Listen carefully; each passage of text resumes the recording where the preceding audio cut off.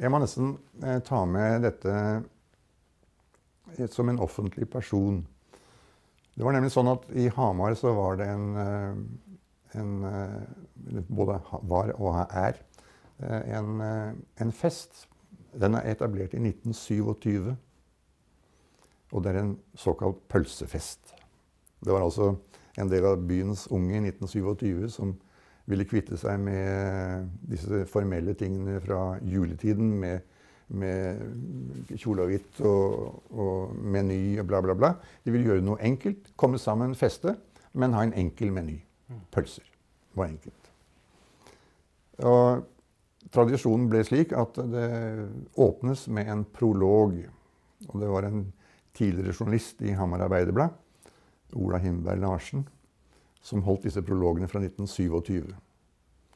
Og da han døde, sånn midt på 80-tallet, så ble jeg spurt om å overta.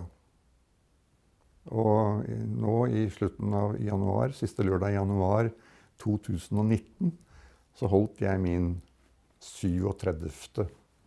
prolog, hvor jeg tar opp litt humoristisk, litt på rim, ting som er hendt i byen, distriktet, i landet og i verden.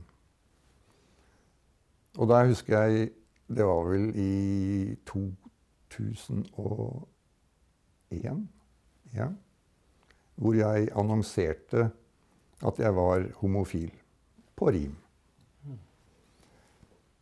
Og da skjedde det følgende morsomme, interessante lille sak. Hvem i all verden skulle sladre på Berulf? Han var jo homofil.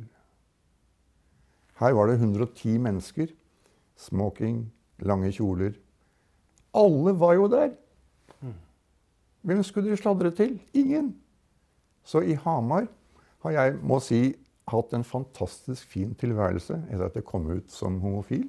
Ikke en, bortsett fra de 2 tilfellene i kirken, ikke en eneste problem med byen og folk i byen.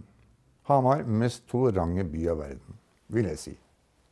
Jeg kjenner ikke Lillehammer så godt, men jeg har ikke lyst heller til å kjenne Lillehammer så godt.